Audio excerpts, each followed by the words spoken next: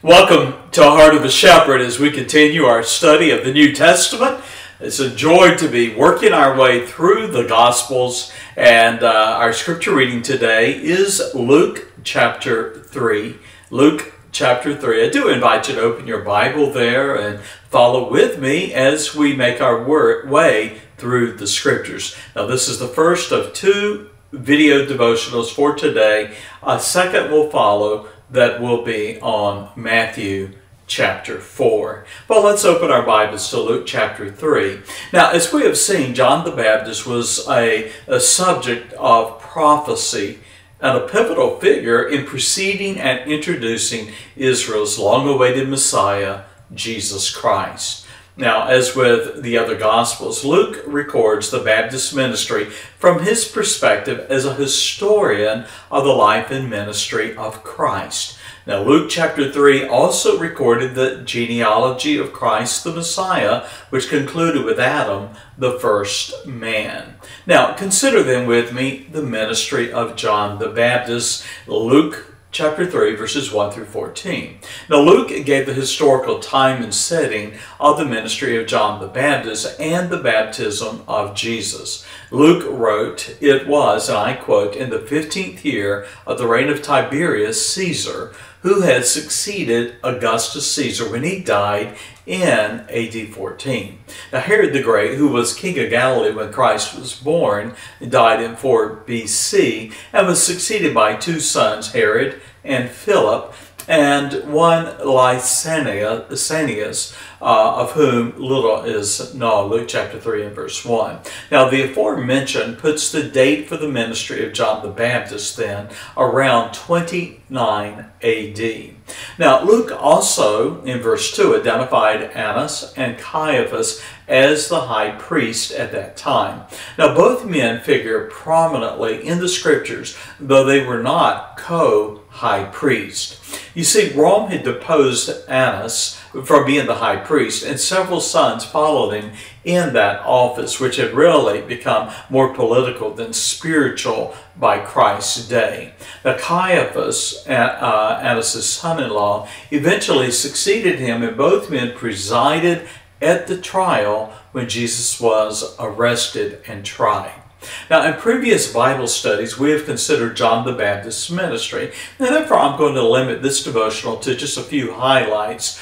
For instance, the setting of John's ministry was in the wilderness near the Jordan River. There in the desert, men and women of Jerusalem resorted to him and listened as he preached the forgiveness of sins, repentance, and baptism. Luke chapter 3 and verse 3.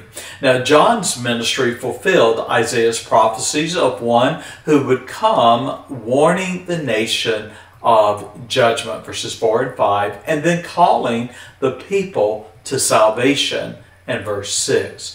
Now, the Baptist's messages were strong and convicting. He condemned the hypocrisy of the religious leaders and identified them as poisonous vipers in verse 7. He heralded repentance and condemned the pride and self-righteousness of the Jews who boasted, "We have Abraham," verse 8. He warned the people of God's imminent judgment should their lives not bear the fruit of righteousness in verse 9. And then when the people asked, quote, "What shall we do then?" John challenged them in verses 11 through 14 to live lives that would bear evidence of repentance. Now, John was not preaching a man might be saved by works, but that the fruit of one's salvation is proved by his good works, James 2 and verse 18. In other words, the fruit of righteousness is displayed when one shows care and compassion for those in need. In verse 11, whether it is to give a coat to one who has none or food to one who is hungry. And then when the publicans, that is the tax collectors, asked in verse 12, "Master, what shall we do?" we read that John answered in verse 13, "Exact no more than that which is appointed you." In other words, the fruit of righteousness is to be just and fair. We also read in verse 13 that there were soldiers who questioned John, and the soldiers, asked, "What shall we do?" And John commanded the soldiers to respect others, and to not be given to violence, to be just, be content with your wages, that is, do your work without complaints. And then verses 15 through 20, we have the Messiah's coming and John's imprisonment.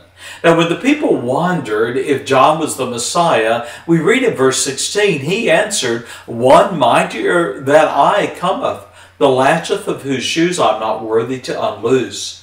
Now, while John baptized with water, John the Baptist foretold that Christ would baptize them with the Holy Ghost, and that the fire of conviction would be fanned, separating the wheat from the chaff. Verse 16 and verse 17. Now, verses 21 through 22, here we have Jesus Christ coming and ministry. And we see that it would soon eclipse the ministry of John the Baptist. And so after Jesus was baptized, we read that the Baptist was imprisoned by Herod the Tetrarch, for he had condemned that ruler's wickedness and adultery with his brother Philip's wife. So Herod was an adulterer, and John the Baptist, being, I guess you could say, politically challenged, he confronted the sin and the wickedness of King Herod. You know, as an asterisk, there are some today that would try to say, well, a pastor shouldn't be involved in politics, or a preacher shouldn't say anything about the political culture in which we live. Well, then you're going to take odds with all of the Old Testament prophets, and then coming into the New Testament with that of John the Baptist. And so, yes, when the ungodly and the wicked politicians end up making a platform that is ungodly and immoral, we in the ministry have an obligation to speak the truth, even as John the Baptist. Then you'll notice verse 23 through 38, the genealogy of Jesus Christ. Now the closing verses of Luke 3 do give us a genealogy of Christ through his mother Mary's lineage. You might remember in Matthew chapter 1 we were given the genealogy of Christ, but that was through David and Joseph, his earthly father, the one father who adopted him, who is known as the husband of Mary.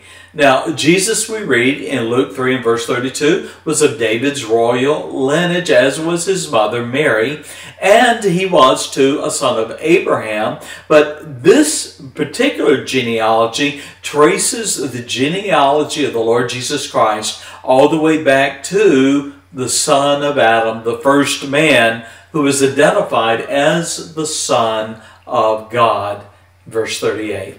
Well, this is the end of the first of 2 Bible studies, and I invite you to look forward to the second one. It will be taken from Matthew chapter 4. God bless you, and bye-bye.